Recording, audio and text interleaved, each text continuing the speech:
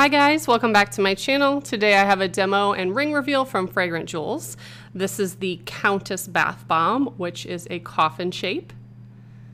I posted the matching candle to this yesterday, and that was pretty cool. And it came with a little insert to put inside where you can store a couple rings. So I love the theming for these products, but I didn't like the smell of it. The fragrances are amber and rose and red currant.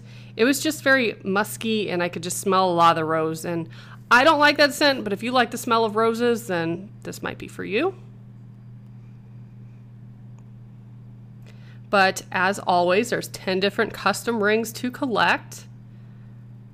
There's a couple different like blue shades for the main stone.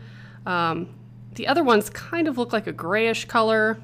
You can see all of them pictured on their website, but I also did get a card that I'll show at the end along with my ring. They are plated in 18 karat black gold. And overall, they're pretty nice. I do like the dark metals, and blue's one of my favorite colors next to black, so I did like the designs for the rings. As you can see, the water are very dark, and I actually got the ring that I was hoping to get. The stone looks a little bluish when I first pulled it out.